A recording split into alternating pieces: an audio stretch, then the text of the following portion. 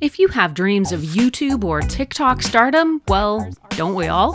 Having solid gear can help you make content creation easier.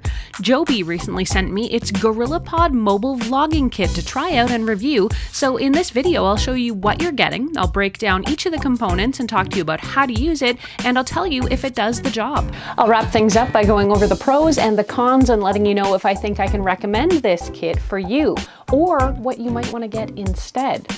Now, if you only have a smartphone and you want to take that first step into serious vlogging or content creation, welcome.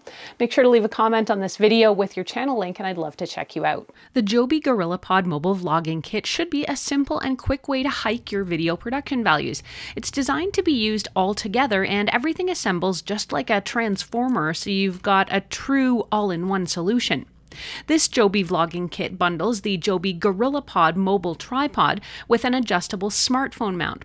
There's also the Joby Beamo Mini LED light and the Joby Wavo Mobile on-camera microphone.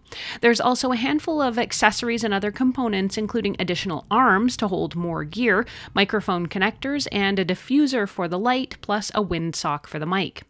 Let's get a closer look at Joby's popular GorillaPod 1K tripod stand, which has flexible legs to customize how you can use it and what you can attach it to. It uses a combination of heavyweight plastic and stainless steel, so it can handle cameras or phones weighing up to 1 kilogram or less than that. The tripod itself is also really lightweight too, and you can compress the legs like I've done here and hold it like a monopod if you're vlogging, or even wrap the legs around almost anything to get your shot just where you want it. Also bundled with the rig is the Grip-Tight Pro 2 mount, which isn't Joby's latest model, but the phone clamp mount feels durable and you can rotate it 90 degrees, allowing for both portrait and landscape orientations. You can screw in a cold shoe mount on top in case you want to add the bundled microphone up there, and it has a dedicated socket on each side for adding those included GorillaPod arms. The GorillaPod arms have the same flexibility as the tripod's legs. I'll tell you about my experience with the GorillaPods and the mounts. I've actually owned one of Joby's GorillaPod devices for almost a decade. My original smaller format GorillaPod finally gave up the ghost a few years ago, and I upgraded to a more heavy-duty version. I'm a huge fan of these GorillaPod tripods since they give you a stable surface plus a ton of flexibility for shooting truly anywhere. The flexible legs can wrap around, hook onto, or brace against almost anything, so it's a really versatile little tripod for solo vlogging, B-roll, and more. While this particular GorillaPod is a bit too lightweight for my personal preferences, it is great for a beginner. The smartphone mount is also okay. It gives you decent options for range of motion, but the flat panel mount with the screw can be a little fiddly. I also find the way the mount is connected to the tripod doesn't give me as much range of motion as something with a ball head does by comparison. Up next is the Joby Beamo Mini LED light right here. It weighs roughly 100 grams and has a small built-in rechargeable battery protected by a rugged waterproof housing, and it has a covered USB-C port for recharging. The back of this light is magnetic and you can add small accessories to it as well with the double cold shoe mounts.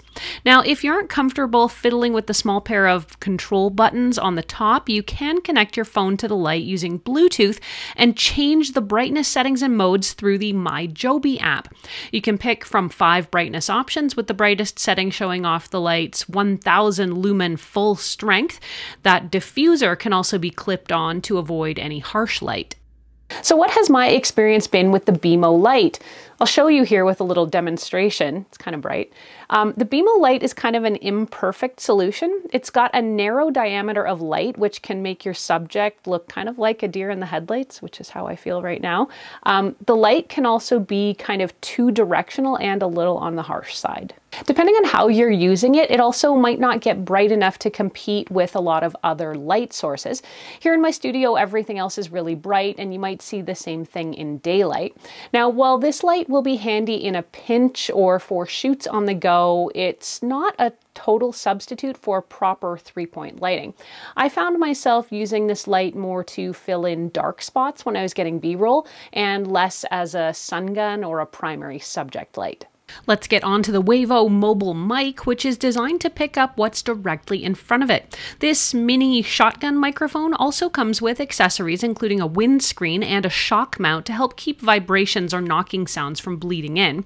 Weighing just about 70 grams, the Joby Wavo Mobile mic is a lightweight addition to this kit. My experience with the Joby Wavo mic here is that for me it was ineffective for what I tried to use it for.